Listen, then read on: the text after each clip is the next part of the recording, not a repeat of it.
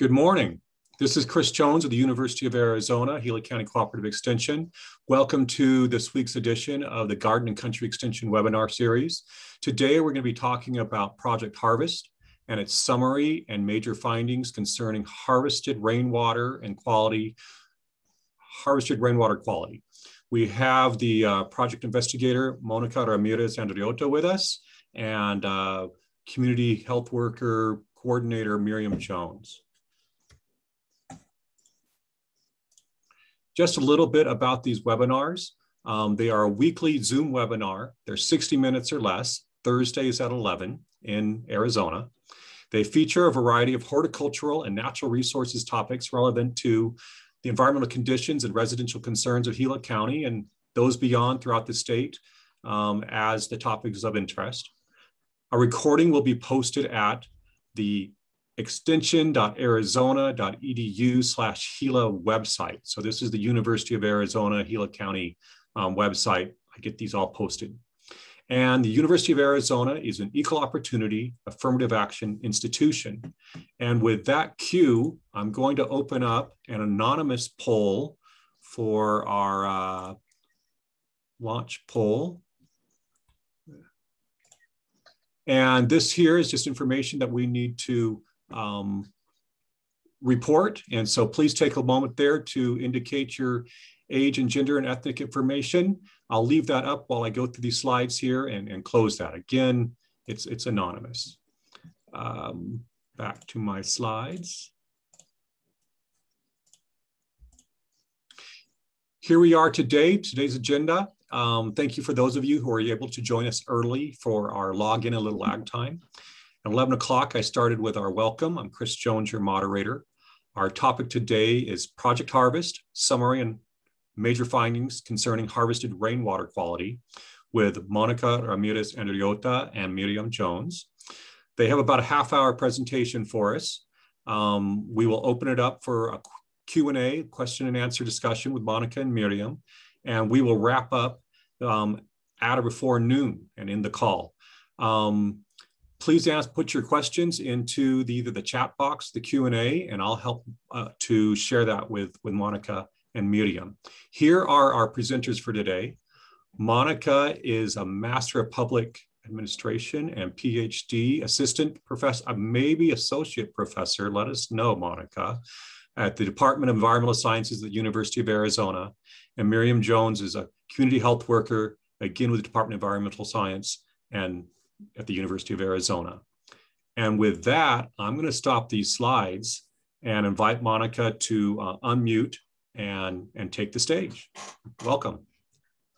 Thank you so much, Chris. It's an honor to be here today, and I'm excited to engage each and every one of you. I see the attendee list at around 38, so this is outstanding. All right, let us get started here. I will share my screen. So Chris, can you see the screen successfully? Yes, I believe we're in good shape, and I can hear you very well. Awesome. All right. Well, again, my name is Monica, and luckily I am an associate professor. Happy to report that I found out in May of 2021 that I was promoted to tenure, to associate with tenure. So thank you all for your contributions to Project Harvest and support within the communities in which we work. I'm also delighted and honored to be working with Miriam Jones, who is the community health educator in the Globe Miami area, who will be presenting along my side. So let's just get started here. We do want to begin with a land acknowledgement. So we respectfully acknowledge that the University of Arizona is on the land and territories of Indigenous peoples. Today, Arizona is home to 22 federally recognized tribes, with Tucson being home to the Tono O'odham and the Yaqui. Committed to diversity and inclusion, the University of Arizona strives to build sustainable relationships with sovereign Native nations and Indigenous communities through education offerings, partnerships, and community service. All right, let's jump right in. Okay, so my laboratory and this project is motivated to achieve environmental justice. And when we're motivated to achieve justice, we want to see structural change. And so here you see in this box is the definition of structural change, looking at determinants of these meso-level determinants of health, right? And here's some examples. And so with that, we are excited to say to be intentional and consider co-created environmental health citizen science or co-created community science efforts. And the way in which we're going to go about and frame this whole project that you're here today is we're going to acknowledge the steps in which community researchers contributed to the research projects that will be presented today. So here are 9 steps, and we'll be showing the community level engagement throughout all. Another thing is to give a shout out to Creative Reaction Lab, which has proposed equity-centered community design in light of the Black Lives Matter movement and other things to be considering when moving towards equity. And so I want to highlight Creative Reaction Lab's equity-centered community design here, because we also see similarities in this co-created nature, equity-centered nature, as well as community science. So this is a shout out to this effort as well. So this is a massive team of individuals. There is no way to do this level of research without collaboration across disciplines. And so the top row you see are the promotoras, that are the community health workers that are part of Project Harvest. And then within here, you'll see the students as well as other investigators and research team members who have been part of this process. So massive shout out to everyone here, and acknowledging that it takes a village to do this type of transdisciplinary environmental health science research with a co-design process. Here is the question for study, right? So community, in the past, I administered community needs assessments. I have or participate on or lead community advisory boards, and we have ongoing interactions with local community members. And one thing that was crystal clear is that families are harvesting rainwater to conserve water, reduce heat island effect, increase green space, have a good water source. Sorry, my dog is getting water, just returned from a long walk, to irrigate gardens and reduce heat island effect, which I stated twice to emphasize the role of green canopy in communities. And so something that came about is the question from community members who were gardening, right, addressing access to foods by having home gardens, and or they were harvesting rainwater to conserve water and be an environmental steward. And one question that came up across communities is, are there pollutants in harvested rainwater? Can I use the harvested rainwater for my garden? And so with that, we built the research questions around that, right? So we looked at the quality of harvested rainwater. We collected field blanks within the field, or I should say community members collected the harvested rainwater sample as well as the field blank. We also collected soils that were irrigated with harvested rainwater, soils that were not irrigated with harvested rainwater, and we looked at plants that were irrigated with harvested rainwater. And all of this, oops, the little poles showed up, and all of this, within these media, different environmental media, we looked at metals like arsenic and heavy metals, pesticides, industrial compounds, and microbial indicators.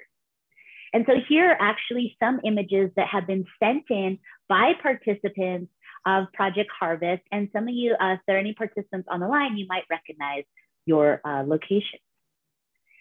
And so a big step with the Project Harvest is working alongside and working with promotoras, or people who share similar social backgrounds or life experiences, who are the liaisons and knowledge brokers between the University of Arizona and the communities in which we're engaging. And it's at this point that I'm going to pass it to Miriam to describe their experience as a community health worker in your community. And so let me get those slides up. Thank you, Monica. Of course. All right, here we go. Oops. I don't see the slides. There you go. Yeah. Okay, good morning, everybody. My name is Miriam Jones, and I'm the promotora of the Globe Miami area. That's me. And I'm wearing the same shirt today. Next one. Okay, how did I become involved with this program? In 2017, there was a whole week of education that was brought to us by Monica's team from the University of Arizona, from the Sonora Environmental Research Institute in Tucson. So we learned a lot about climate change, harvesting rainwater. The team of scientists that just developed all these sampling methods and experiments came here and taught us a little bit about chemistry, organic and inorganic compounds. So I was very interested in the project, and we all the participants received an invitation to apply for the job, and I was a lucky one. Next one, please.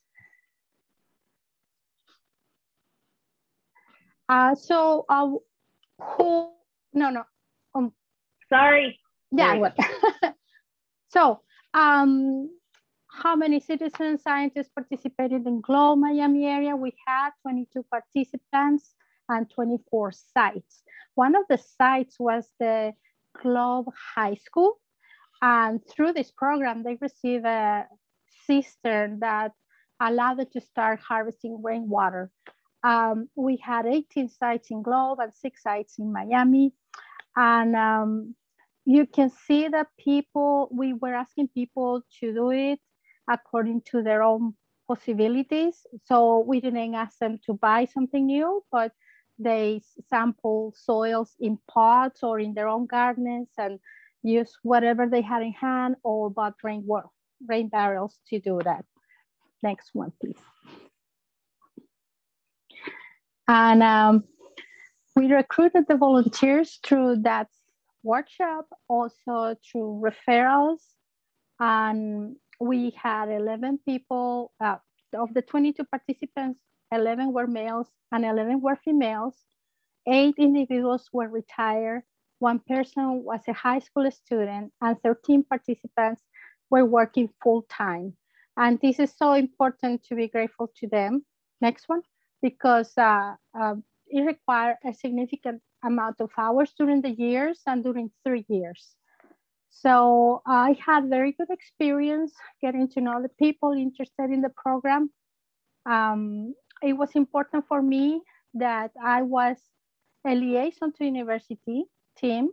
And so whatever comments the participants had here in my community or questions, I will refer them to the team. And so that's how there was always information coming back and forth from both parts. Next one, please. Some of the obstacles that I had is that even though there were many people interested in the program, some people didn't have enough time to do it. Some people felt insecure or had frustrations involved with learning something new, and also the time of the project. But I was so happy to say that we kept the interest of the participants during the 3 years. I'm very grateful to being part of this scientific research that involved multiple communities in Arizona. And I'm very happy because now we get to see the results. Thank you, Monica.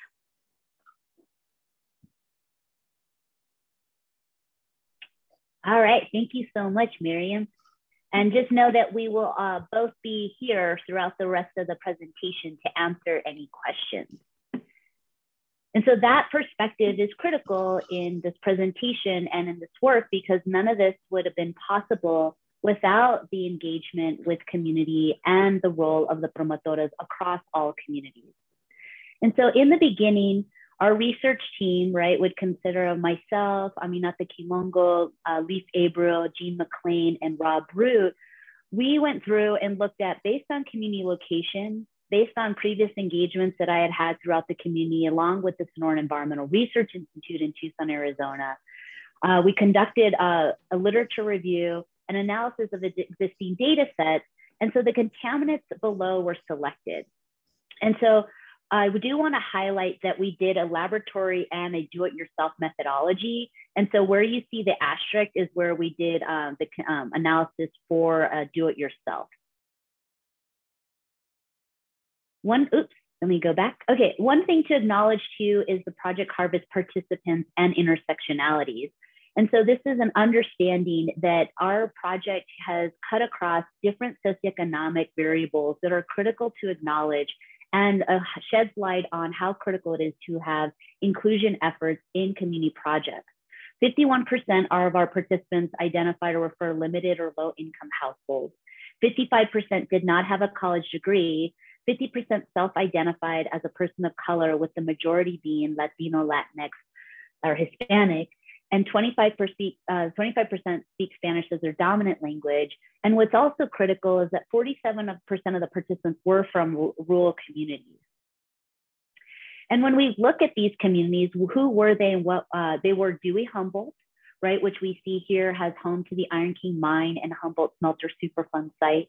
We have Hayden Winkleman, which has the Asarco Alternative Superfund site in an active smelter or intermittently active smelter. Globe Miami, as well as Tucson, which has 9 state, federal, either state, federal, or Department of Defense cleanup sites. And what I want to highlight is that we have the partnerships had been built within these communities. So the years that you see above by the raindrop indicates the longevity in which I had been working in these communities to establish these types of partnerships to do this type of integrated science and research and engagement. And you also see the number of participants listed below. Just highlighting again that we have this very nice divide of almost half rural, half urban. This allows us to do some interesting data analysis. And then here again is showing the percentage of participants by community. So what we're very excited to talk about is the community sampling. So here are just different images of that type of sampling and what went on. This is the images of the do-it-yourself methodology. What happened here is that we had, as part of learning research, which is something I will not be talking about today, but can definitely talk about in the future if you'd like. We wanted to see how participants felt and their sense of learning and action and participation in the scientific process might have varied or be influenced by the sampling kit.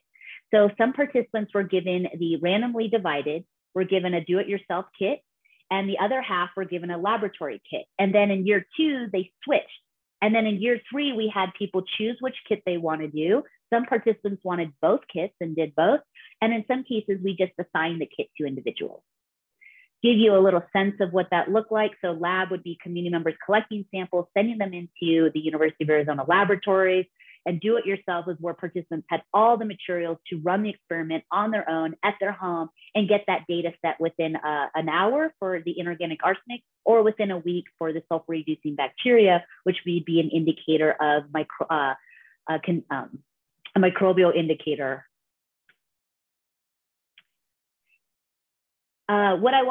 There's some animation there. Okay, moving right along. So just to give you a sense of the time frame, we started this project in 2017 and wrapped up in 2021. And so this is a little sorry, just looking at these years. And so what we did is we bracketed the 2 major precipitation periods in the Southwest. So the beginning and end of North American summer monsoon and winter rains. And these time frames were based on historical precipitation data from the National Weather Service. And so we ran from 2017 to 2018, 2018 to 2019, 2019 to 2020. And yes, this is correct. And unfortunately, we had to cancel our monsoon sampling due to the COVID-19 pandemic. And so love and support going out to every single one of us who have been working through that or might have had a loved one affected by COVID-19. We also administered, in addition to the learning research surveys and instruments that were administered by the promotoras, we had a home description survey. This was around 145 questions that participants completed. And we did this to tease out and understand, to understand the home and roof, the harvesting rainwater infrastructure, perceptions about pollution, gardening activities, and potential routes of contamination that could influence the data set that we have today. And so I'll be sprinkling through some of these questions throughout our data sharing experience. As stated, learning research efforts were critical to this work. So we were looking to see if this level of engagement and co-creation led to any increases in environmental health literacy. And this is just a teaser that we could talk about this at another time. All right, so for today, we're going to talk about total coliform and E. coli, arsenic and lead, as well as the pesticides and inorganic compounds. We won't be going into the nitty gritty of each and every one of these, but you'll see the data set and divided by pesticide and industrial compounds. We also have more details available here on our website, which I will be sure to show at the end.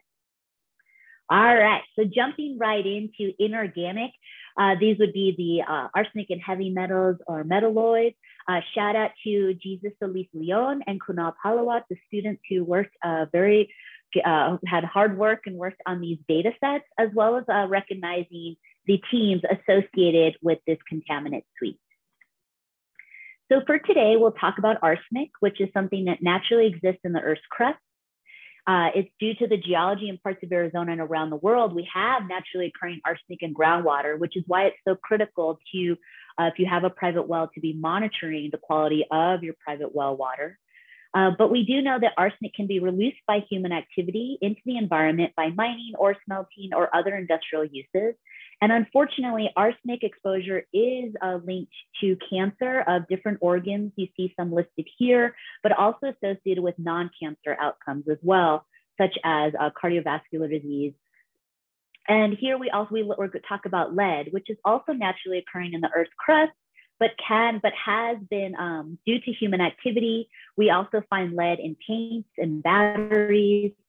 It was also used as a solder used to connect copper pipes, which is why we need to be diligent with testing our water. And it was used as a gasoline additive, and fortunately banned and eliminated banned in 1973 and then eliminated in 1996. And we are worried and care very much about lead exposure because there is no safe limit. There is no safe limit of exposure to lead in our environment, especially for children. And so the data shows us that lead can seriously harm a child's health, hurt the brain and nervous system, and has been linked to attention deficit disorders, lowering of IQ, as well as other neurological challenges.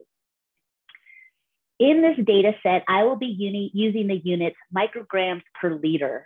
And so micrograms per liter refers to exactly that, but that might be hard to visualize, right? So for comparison, micrograms per liter would be one microgram per liter would be 1 part per billion, or, right, it's equivalent to a drop of ink in a 15,000 gallon backyard swimming pool. So we're talking low concentrations here, but these are values that are used in the standards set up in our society to protect us.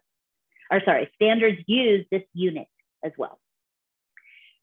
So if we were to talk about regulatory standards, those of you who are Project Harvest participants, you know this very well. We compared, based on how you use that rainwater, harvested rainwater, we compared those concentrations to various United States federal and Arizona state standards. What we observed is that the majority of participants are using harvested rainwater for watering gardens, or irrigation. And so when we had a high level of exceedance, like really high, or in terms of how that participant was using the rainwater, we reached out and had one-on-one engagement and follow-up with those households. And so for today, you'll see that these are the standards that were used. And that, again, the majority of participants were using it for watering gardens. And so we paid particularly large amounts of time, or participants paid particular amount of attention to the irrigation standard when interpreting their data set. And so this, big shout out to student Kunal Palawat, who's on the call today for the slide generation, and we'll give a shout out to when you can attend their defense coming up, and I'll do that at the end of today. So here is looking at the contaminant, that standard, or the contaminant in the community. So here's Globe Miami. This is showing how many samples were received over the project. And now what I'm going to do is highlight the values, right? So this is the standard for these different uses of water. And what you can see here is that out of the 124 samples received, that we did not have, when we look at how they compare to the drinking water, livestock and poultry, full body contact, partial, and irrigation, we did not have any exceedances from this area. When we look at lead, we did see exceedances for drinking, surface, full body contact, as well as partial body contact. But again, the majority of people are using it for irrigation. So in summary, right, in the whole entire project, not just specific to Globe Miami, we only had one exceedance of the irrigation agricultural standard for arsenic, and none exceeded the agricultural irrigation standard for lead. But now let's go into the data set. So what I just did is gave you this overview of how these values compare to regulatory standards based on how you might be using the harvested rainwater. What I do want to caveat that those standards are designed to inform decision-making and are typically risk-based. So for example, But in comparison, the irrigation standard is very much talking about how that metal would accumulate in the soils to then cause damage to the plant and soil fertility. And so it's important to understand the application and definition of each standard, which is on our website if you want to get more information about. I do want to highlight that using those standards are to inform our usage, but they should not promote complacency, meaning that we should really consider we should really consider what it means to find contamination in rainwater. So one thing we did is we looked at how does the rainwater, right, harvested rainwater collected, right, that would hit a rooftop, that would go into a gutter, that would then be collected in a cistern and that water would accumulate over time. How does that harvested rainwater compare to what we're calling sky water, right, or loop sky water here? This water that does not touch any cistern at all, just goes straight from the sky into a collection device. And luckily, Kunal was able to identify an image of what these collection devices look like. And so what you see here is in orange are the communities that participated in Project Harvest, and the purple are representing the sky water sampling sites. And so now what you're going to see is all 3 years of data put together. You're going to see the mean representation by the bar, and then standard deviation represented by the whisker box, or the line with the brackets. And what we see here is this is a representation of 577 samples collected across the Project Harvest, or collected in Project Harvest, and then around 78 samples that were collected between 2017 and 2020, representing the purple or sky water here. What we want to highlight is that all communities have significantly greater values than sky water, meaning that these community values were at a statistically significant greater value than the sky water value. We also want to acknowledge, that Tucson, Dewey-Humboldt, and Globe Miami are significantly lower than Hayden-Winkelmann, meaning that Hayden-Winkelmann had a significantly greater arsenic concentration in their harvested rainwater. That was for arsenic. Now let's look at lead. Again, the same style, we're comparing the sky water to the Project Harvest communities. What we see here is Tucson and Hayden-Winkelmann have greater values than the sky water and are significantly greater than Dewey-Humboldt. However, when Kunal ran models and did the statistical analysis here, saw that it was significant based on the model, but when we double checked it with another tool, it was not significant after that. So initially it was significant, but later on it wasn't. So we're highlighting this, that it's important to note, but it wasn't significant after we did the post hoc test. So the takeaway I would say from this is there is anthropogenic influence on arsenic concentrations in harvested rainwater in all communities, and on lead potentially in Tucson and Hayden-Winkelmann. Another thing, additional level of scrutiny that was done with the data set, and this is looking at specifically the Globe Miami area and looking at arsenic concentrations, is that we directed Kunal and asked Kunal to assess whether the proximity to the mining activity would influence harvested rainwater concentrations of arsenic. And so what Kunal did is identify this boundary, identified the locations in which these different jurisdictions in which we receive samples, and then looked at the geometric mean of arsenic concentration by location. What you see here is that Miami was significantly greater than the District 5, the Central Heights, Six-Shooter Canyon, and Six-Shooter Canyon, and that Claypool was significantly greater than Six-Shooter Canyon. And so we did see some interesting differences by these specific community locations and designations. If we look at lead, using the same idea, looking at proximity or looking at community and proximity to the mining activity, we see here that Miami is significantly greater than District 2, District 2, Central Heights, as well as Ice House Canyon, and Six-Shooter. But another way to look at this data is to do what we call these scatter plots. And so what you see in A is the arsenic concentrations, and B is the lead concentrations. And these are basically plotted, a scatter plot of plotting these concentrations in distance from the mining site. And so this allows us to look at how whether distance makes a difference. And the results are averaged over the values for the sampling season. And what we do see is that arsenic significantly decreases with every kilometer increase in distance. And we also see that lead significantly decreases. And so what we're trying to say here is that the further away you are from the mining location, we did see reduction in the arsenic and lead concentration at a statistically significant level. So the take home is that there is a relationship between distance and location from the mine and the arsenic and lead concentration. The next thing that in terms of connecting the data set to the rainwater, harvested rainwater infrastructure is asking whether infrastructure such as the home or the harvested rainwater cistern itself or gutter or something or roof influences the arsenic and lead concentration. And so here are some images to contextualize what we were looking at. And so what Kunal did is took, again, participants on the phone might remember these questions. And so what we did, looking at these questions, we then looked at whether they were significant, meaning whether this question, the way that a participant responded, influenced the modeling and the concentrations of arsenic and lead. And what we see here is that the home was significant as well, and for lead, the age of the cistern was significant. And so when we control, right, so I'm not going to go into the nitty gritty of the statistics, you can go to Kunal's defense to hear that. But when you control for community and time of year, older homes are associated with more arsenic and lead in rainwater, and older cisterns had more lead in the rainwater than younger ones.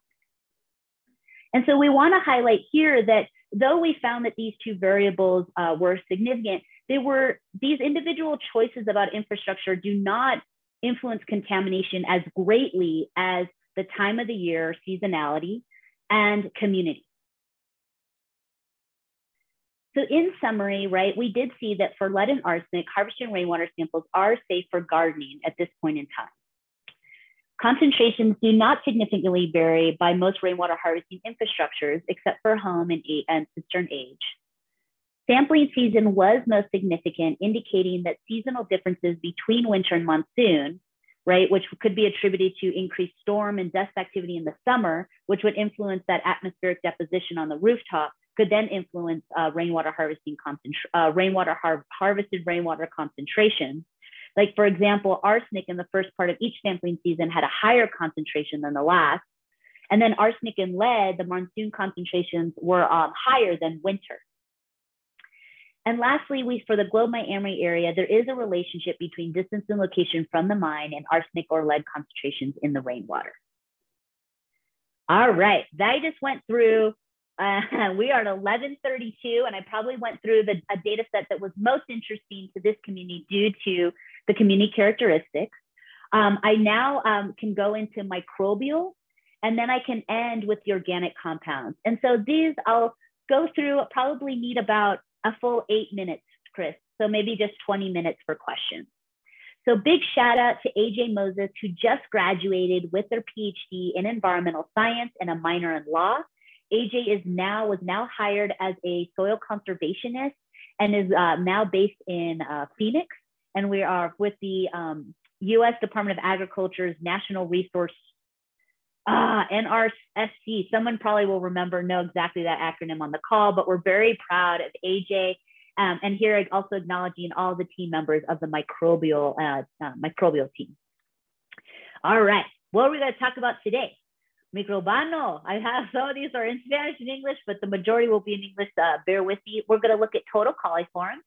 So this is a group of mostly harmless bacteria that can serve as an indicator species for poo-poo contamination, essentially feces contamination, the presence of a potentially more harmful microbe, and they're highly concentrated in the poop and intestines of warm and cold-blooded animals. So we expect to see this in our environment due to, because of animals pooping in the environment, right?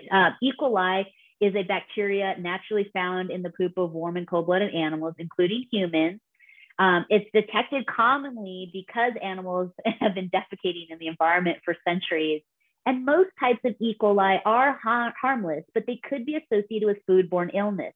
And so we've seen in the past years where E. coli exposure has led to foodborne illness in different parts of the world. But so that's just an introduction to what we'll be talking about in the next 2 to 3 slides. What you'll see here is I'll be saying the percent of detection, which will just be a percentage, or you'll see most probable number. And this MPN is a method used to estimate the concentration of a viable microorganism in a sample. All right, so one of the things AJ did that under our guidance was to tease out and look at, was there any differences between these urban and rural communities, right? Thinking about that these communities might be different, there might be different amount of animal populations, wild and domestic, farming, etc. And so what you see here is the rural, all 3 rural communities, Dewey, Humboldt, Hayden-Winkelman, and Globe, Miami, grouped together and compared to Tucson, our solely urban community. And what you see here is that there aren't, and then you see the total represented in brown here. And what we see here is there aren't any major differences in total coliform concentration. However, when we look at E. coli, we actually see that E. coli is less than what the Tucson community. But now if we start to bring in the rest of the communities, you can see here, Dewey Humboldt represented, but let's look at Globe Miami represented here in this green, that we don't necessarily see any major differences of the most probable number per 100 milliliters of the total coliform in the harvested rainwater by community. However, it is interesting to look at the differences in E. coli.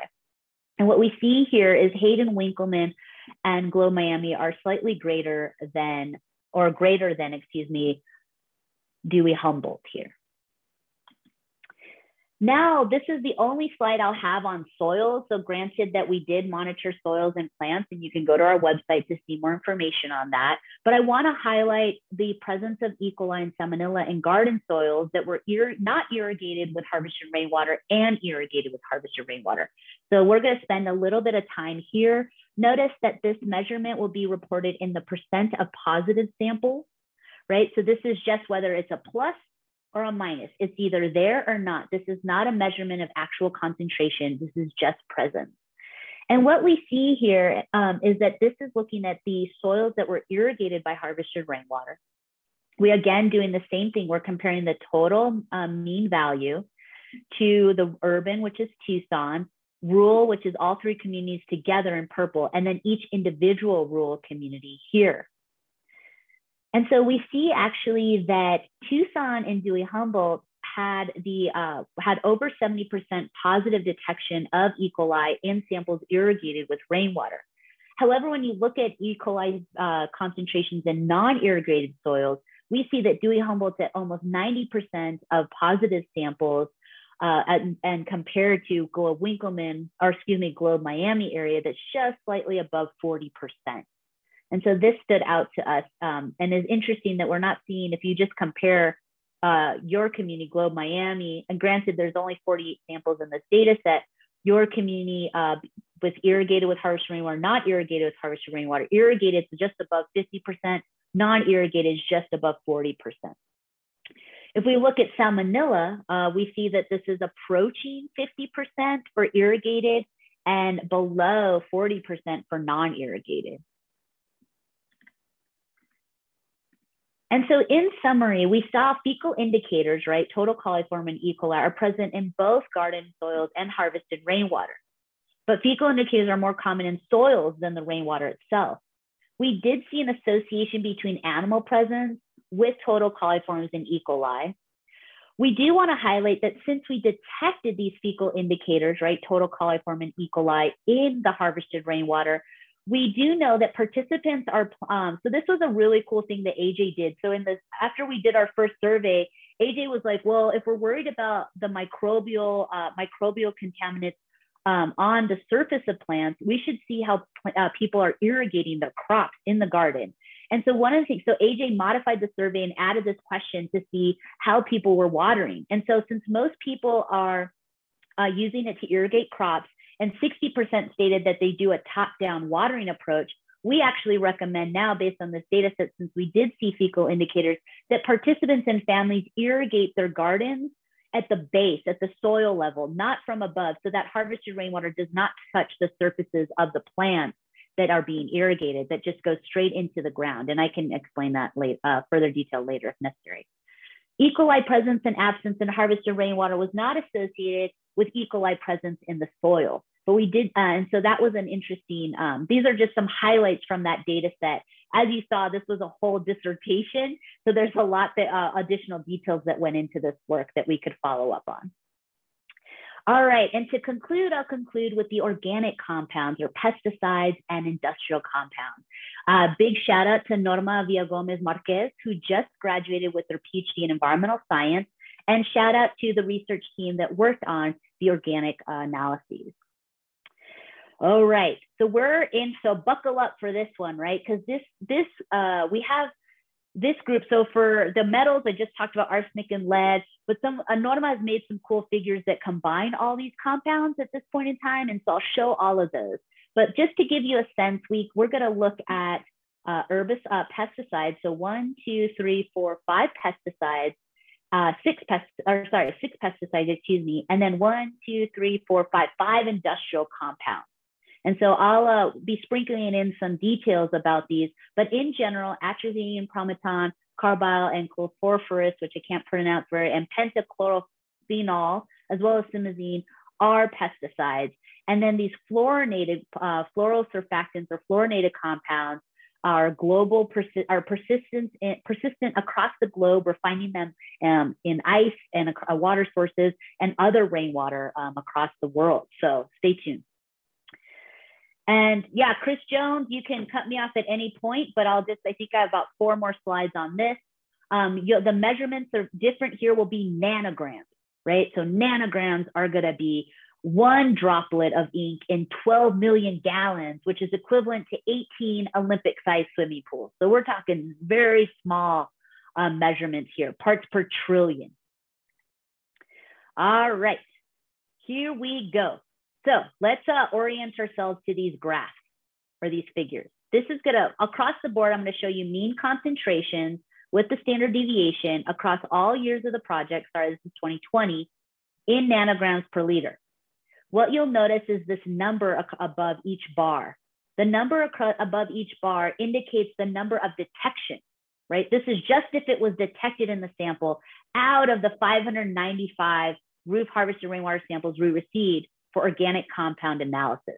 So just remember that number is just the number of detections across the project. Then what you'll see is the bar is gonna represent the mean concentration. And then if it has the lines on it, it's an industrial compound. You can see that Norma has grouped the industrial compounds to the right side of the graph.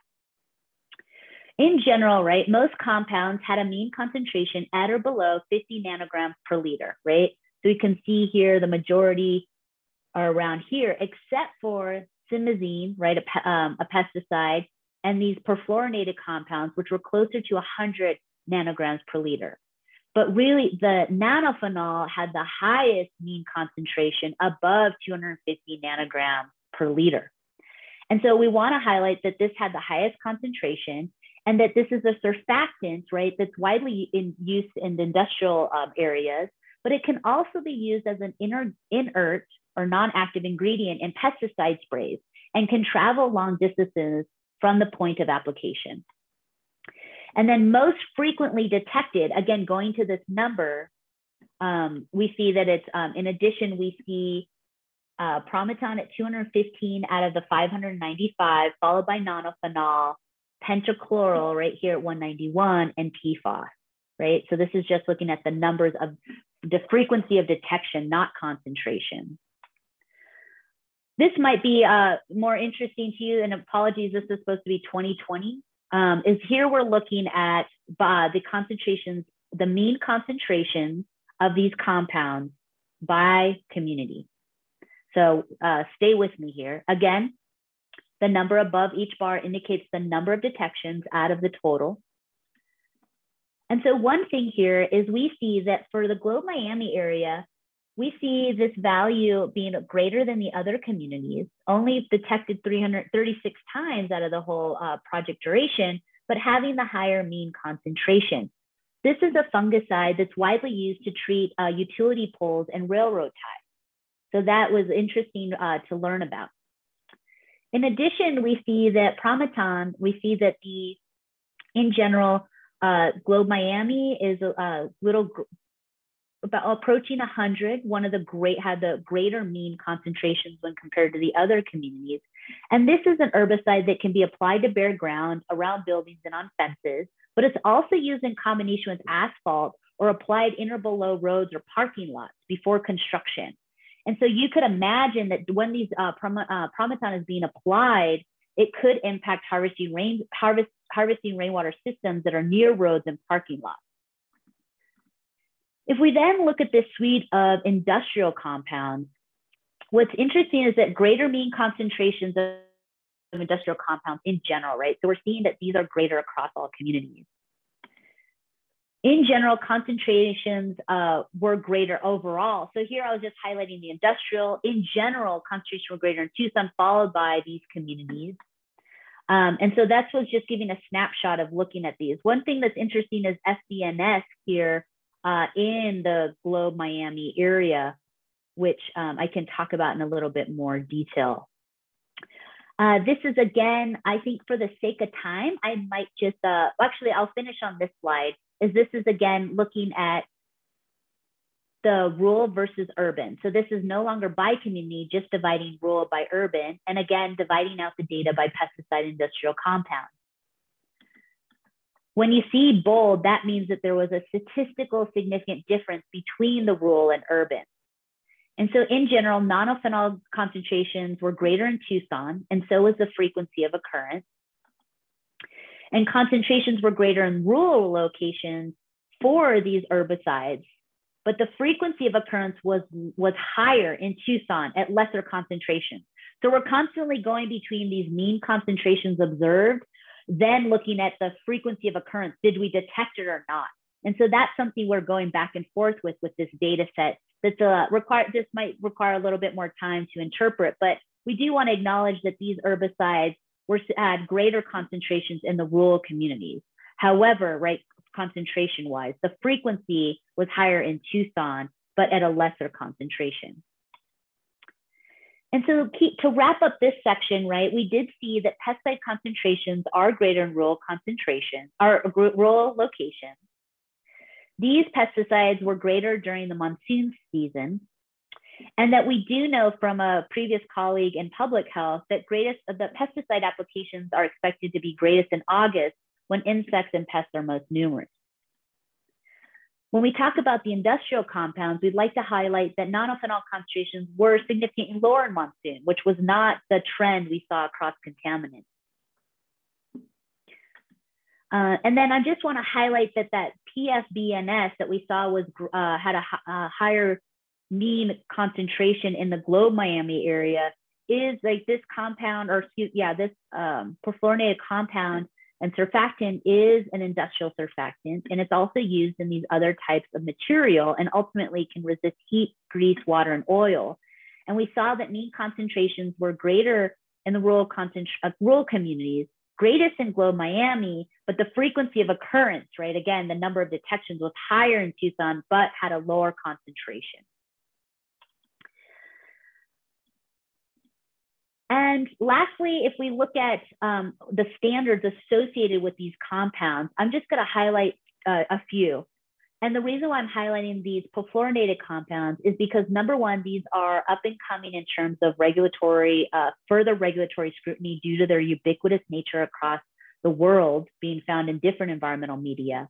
And one of the things is that we have this lifetime health advisory. This is a risk-based, non-enforceable drinking water standard. So this is a drinking water standard. Just make sure that you keep that in mind. And we did see across all communities, there were 57 exceedances in this value for drinking water. But please note that it's the combination, the value is when you combine these two compounds together. So either this compound alone could exceed 70, or it could be the combination of PFOA and PFOS exceeding the value of 70 nanograms per liter. In addition to, we see carbile, which is a pesticide. We saw that there is a standard of 0 for surface water partial body exposure, and we saw 122 exceedances of this value. Again, the standard 0, so we saw 122 above that across all communities. Oops, okay. So this is what we just did today is one form of information dissemination efforts. What I want to highlight is that we've been doing intense data sharing across all communities in different ways. So between 2018 and 2021, we've hosted 5 art-infused ripple effect data sharing events in English and 5 in Spanish. Same time period, we've done 5 booklet-only sharing events. So this is where we're trying to tease out the differences in learning and recall and emotion based on data sharing practice. So we've done 5 booklet-only English, 5 booklet-only Spanish. We've built an interactive bilingual website, an interactive bilingual map. We have built we're almost done with our database so that anybody can pull the de-identified data and use it for any other types of analysis. And we've followed rigorous data management practices to maintain the privacy of all participants while understanding the harvested rainwater quality. And then I'll just end with these different types of meetings. We've been presenting to our external advisory board meeting and internal advisory board for the project. Quarterly updates have been given throughout the course of the project to the Dewey-Humboldt Community Environmental Board. We've also been presenting at the Hayden Winkleman Alternative Superfund Site multi-organizational calls. And thank you to Chris Jones for having us. And we've been presenting through the extension presentation series. So this is me like the last minute trying to make this like summary slide. And what I just want to say is that we have a lot of data, okay, a ton of data. And so what I showed you is just a snapshot. One thing that we saw across contaminants, and this is in general, right? I'm summarizing, there's like obviously idiosyncrasies with each chemical and compound, is that we saw that sampling season, right? So, and community characteristics influence contaminant concentrations. And these are the 2 major variables that are influencing the concentrations that we see across time, with really in general monsoons having first monsoon being greater. But again, we're teasing that out, and this is a general broad statement. And please stay tuned that we're working on other ways to summarize a summary of results and other ways to do broad dissemination of this data. Thank you all so very much, and happy to answer questions with the last 8 minutes today. Sorry, Chris. No, thank you so much, Monica. I think we really enjoyed that. I really appreciate it. And just to let the audience know, and Monica, we are going to be taking your questions on the Q&A and the chat. We already have a few in there. I will stop the recording around noon. I'll kind of close it down. But as long as you're willing to have, as long as Monica and Miriam are willing to stick around with us, we're going to answer your questions. And that's what we're going to do. So before we jump into that, I want to make sure, let me hit send here, that you look into your chat box. Well, I said welcome, but thanks for participating in the webinar. Have a brief evaluation. It's just a few questions. It'll take you probably a minute and 2 if you have anything to type. So just go open that little form for me, and that just helps me out with this, and you can give me any type of feedback there as well. Monica, one question I have, when is the interactive map, the results map, going to be available publicly? Because I went to that website and you still need to log in to get into to observe it. Yeah, so great question, Chris. What we're trying to do is time that opening of, so one thing that everyone should know is that we followed a community first reporting model. And that community first reporting model means that the data set goes through internal review by the research team and then is released as swiftly as possible to participants of the project. And so participants of the project have been receiving their data set at the end of every year and have access to everything. We have not, so the goal is to follow good communications and PR. And so we're trying to tie a press release coming from the Sonoran Environmental Research Institute and the University of Arizona with the release of this data set. So I would say we're hoping that that'll happen in the coming months. Okay, because good. We want it to accompany the summary of results, because we really feel strongly that it's important to have this nice summary that someone can review while going through the nitty-gritty of the map, which I'm happy to show today if you'd like. And when that's ready, please share that with me. I'll share it with my Garden Country listserv, and that way I can get it out to people who are interested. So with that, let me jump into the Q&A here. And one attendee asks, in the presence of E. coli and salmonella in garden soil, measurements non-irrigated by rainwater, how was that soil watered? Good question. So that probably non-irrigated would just receive water that did not come from a cistern that went through a harvesting rainwater infrastructure. And so that's what that means. That's how it was probably receiving water. And so what that data set tells us is that we have naturally occurring these indicator organisms, or these microorganisms are naturally occurring in soils, right? And that it's not just from the harvesting rainwater system that would impact their concentration in soils. And yeah, so in my experience, that place where we got the non-irrigated water, several yards, the other side of the yard that does not get that rainwater. So another question is there differentiation between other irrigation methods in the non-irrigated water data? Is there other, wait, sorry. So over in the Q&A, if you want to open that. Yeah, my chat's a little different in the questions, actually.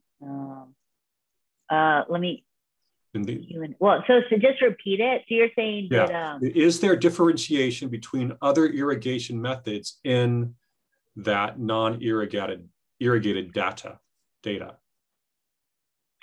The way I will explain it is that we wanted the participants to water the irrigated soil with the collected rainwater from their water harvesting object. So whether they did it with a hose or any other way. And the non-irrigated soils were not irrigated with the same source of water. So it was something. And we don't have that data, And we don't. Yeah, maybe they didn't grow anything there, or they were growing something with their own watering system. Okay, thank you. And another question from Mark. He asks, how much influence does dust have on contamination? Is the first flush of rain more contaminated than succeeding flows? That's a really good question. I think that one thing that we did notice, and I think I highlighted this one in terms of the arsenic and lead data, is that, Kunal was able to show that arsenic, the first part of each sampling season, had higher concentrations than the last when we talk about arsenic. And then arsenic and lead concentrations were higher in monsoon than winter. And so this idea, and I see there was another question about whether I think what we're anticipating is that in monsoon, you'll have like these high winds, or right before monsoons, you'll have this dry event. Then you'll have these high winds, and you'll get that atmospheric deposition of particles on the rooftop that will then get washed into whatever settles on the rooftop will then get washed into the cistern. I did want to say one thing. So someone says, typically think about rainwater harvesting contaminants coming from roof tiles. I was surprised to see the study was, so I would like to highlight that do we have all the roofing material as part of the study? So we looked at roofing material and that contribution to rainwater. And as I showed for the arsenic and lead data, we did not see what your roof was made of as being a major contributor to any of the concentrations in arsenic and lead. However, Norma did tease out some of the looked at roof type material and how that might have influenced some of the compounds, but I don't have that data offhand. But we would happy to follow up with you at any time, Molly, if you'd like to see that. Very good. Another question from Jen. Would you recommend that capturing rainwater is best done at the end of the monsoon season and at the end of winter precipitation? Maybe flush out the water captured in earlier days. I hesitate to make like broad recommendations at this point in time, as we still are working through the full, data set. As you see, we had almost 600 samples across 33 different contaminants. And so I would say that in general, because we saw monsoon for arsenic and lead greater than winter, and then we saw for arsenic it was greater in the first sampling season than the others, that it is interesting to think about when to capture, and maybe the first flush, or maybe a running could be helpful in terms of what we're seeing right now. Right. But I'm hesitant to make one broad recommendation at this point. And something I'd like to bring back that you pointed out is that you had very few, if any, exceedances of standard for its intended use. If we're using it for irrigating, when did that ever be exceeded? And so some people may be asking these questions as if they want to use it for drinking water, and they need to be treating that if they're going to do so.